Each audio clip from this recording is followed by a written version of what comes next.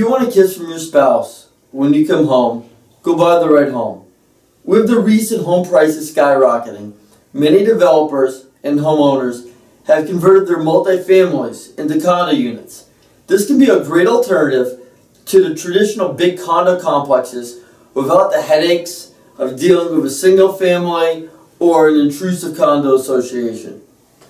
If you're buying a condo, there are different rules for the number of units in a complex. Small complexes are 4 units and under. Big complexes are 5 units and greater, which have different requirements.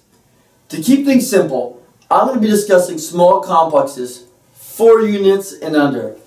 Here's what you need to know when you're buying a condo and a complex is 4 units or under. First, owner occupancy. Only 1 unit can be investor.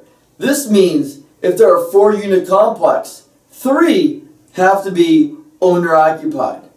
Second, no legal review of the condo documents, including condo budget, is necessary. Your lender might ask for a condo budget, but that will not affect the approval. If you have any other questions about mortgages or real estate, please subscribe to my YouTube channel, or you can reach me directly, 617-529-9317. I'm here to help you.